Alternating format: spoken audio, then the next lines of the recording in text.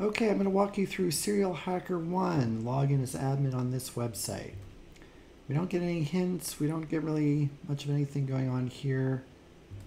So, we could try saying admin password, and that doesn't work. So we can view the page source. Again, there's really not a lot here to look at. We do see this index PHP file equals login. So you might sort of try to guess some other things that you could put in there. I guessed putting an admin, and that did give me this page, which is probably the page that I wanted. But I didn't have anything going on there. So at this point, I decided maybe I needed to try to brute force some passwords.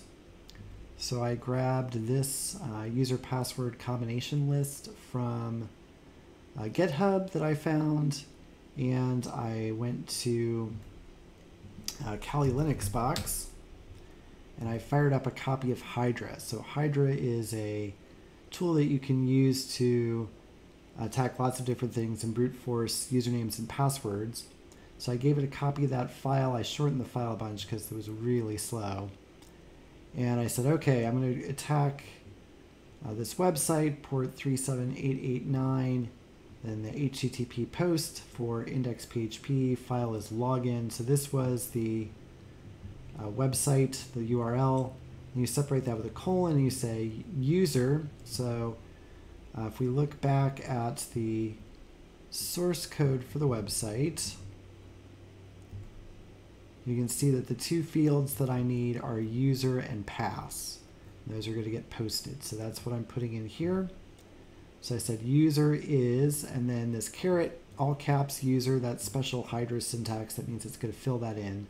Pass equals, and then the carets with the all caps pass means Hydra will fill that in.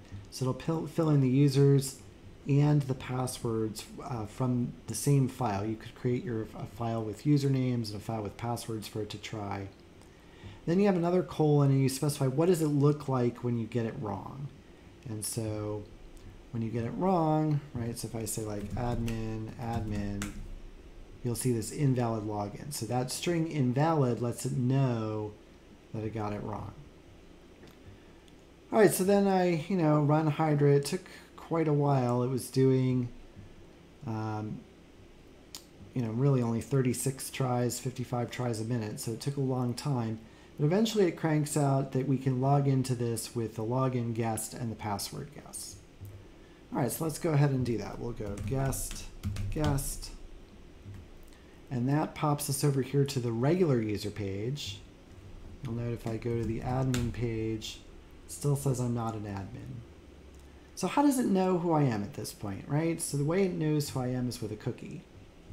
So I can look at this cookie. This cookie looks like it is base64 encoded. So I'm going to slap that over here. I'll decode it. And you'll see that we have this kind of text here. So we have the username, guest, password is guest. And so the first thing I tried was I said, okay, I'm going to just change my username to be admin. I'll leave the password alone. I'll re-encode the cookie. That did not work.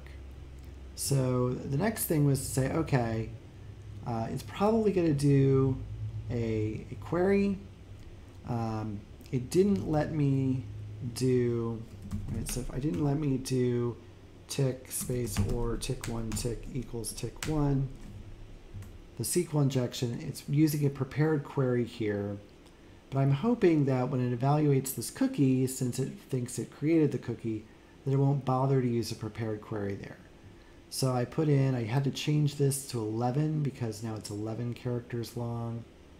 Right over here it was 5 characters long, but now my password is 11 characters long, tick space or tick1 tick equals tick1. Right, so I'm going to do SQL injection on the password. I get this as the cookie. I come back here and I'm going to go to the admin page.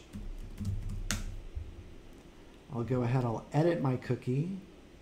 Oh, I'm not, yeah, I have to go back and log in first. Guest, guest. All right, so I'm going to come over to the admin page.